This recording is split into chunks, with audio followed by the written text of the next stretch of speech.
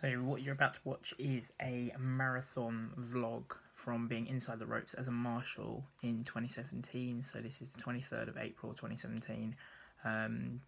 Said to Ollie that I might be able to do something like this. Didn't realise that it would actually work out so well. So here's a video. Thanks Ollie for letting me put it on your channel. And here we go. Morning everyone, it's 5:30 in the morning on Sunday the 23rd. It's marathon day. I'm just going to go get ready now. Ready for a great day. Fast forward to 6:10 in the morning. I've got my shirt on, I've got a hat and a Marshall bibs put on, but I'll show you some pictures later. So I'm just going to go get some breakfast.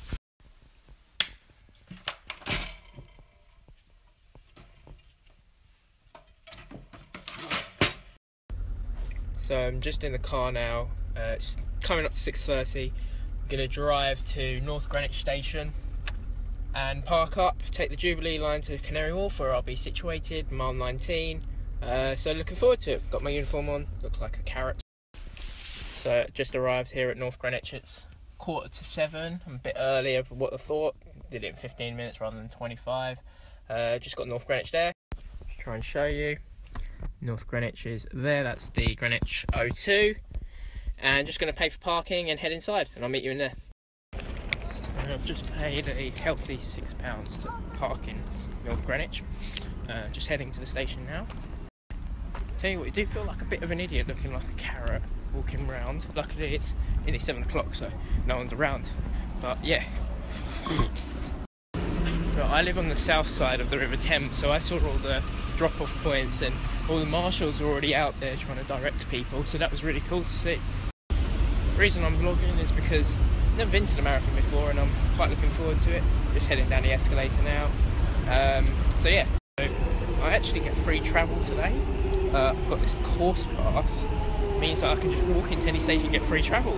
It's brilliant. Uniform. Alice. Just getting a briefing now. Oh mate, where's the toilets?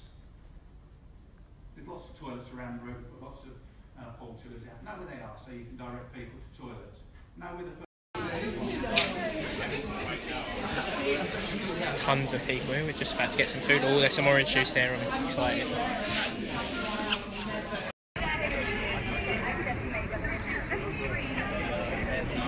Just walking around the mile, having a look. So me and Alice are positioned here. We've got like a camera behind us. We'll be on BBC. We're in a really nice spot. So just watch the elite wheelchair people come around. They'll come around from here. A little bit of context before you see the next part. It's just parts that Alice recorded while we were out there of the elites and some of the main runners just coming around. Keep going, we're on!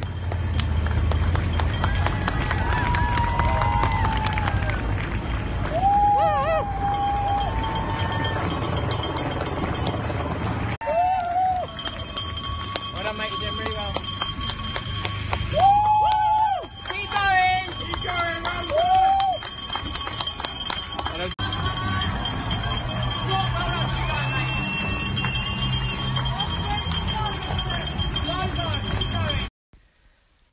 A little bit more context here. After the marathon, my family had recorded it on BBC, so I checked it out and I recorded some more videos of us on TV. Well, she's definitely looking strong, Tiranessa, and she's made up a 5-6 second gap on Kiprop, who does look very tired. She is going to fade back down the field, without a doubt, and there will be others who will get her in their sights and work on her, and that's what's going to happen. And that victory for David Weir as well, in the 7th victory for David Weir in the men's wheelchair race. Mandela Shah in the women's wheelchair race. Very different races, and we'll be rounding up all of those elite races in just a few moments' time.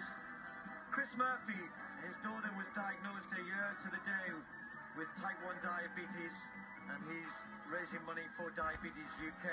Andy Wood raised over £4,000 for Little Lift.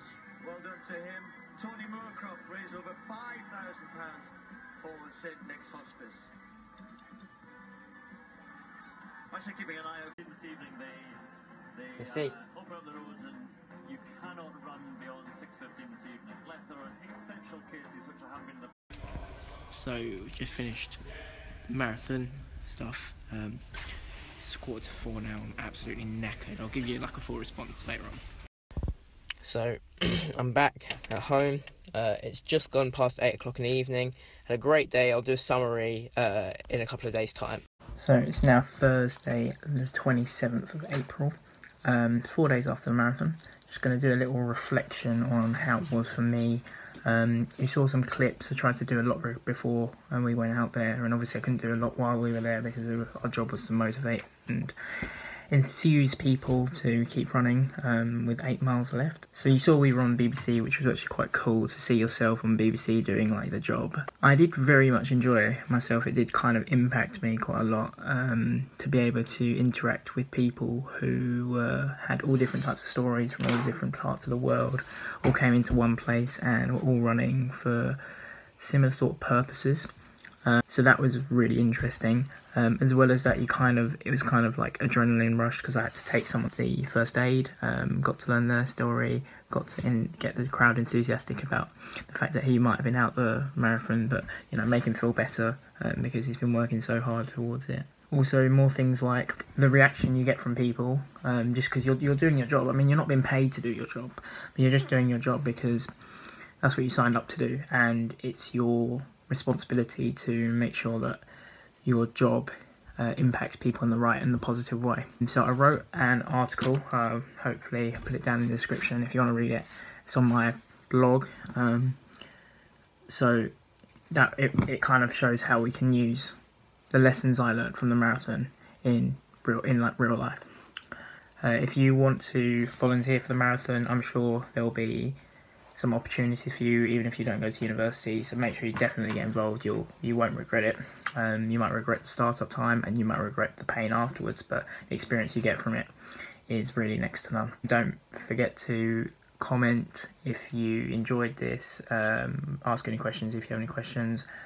Like it so Ollie gets more likes, and subscribe because he's got more travel things coming. We're obviously going to Italy. We've got another thing planned in the UK, which he's alluded to, as well as some more like talks and stuff like that, which he's got planned, as well as some fresh content, which he tells me about but doesn't really tell me about. While he's in Australia, I'll sign out from the UK.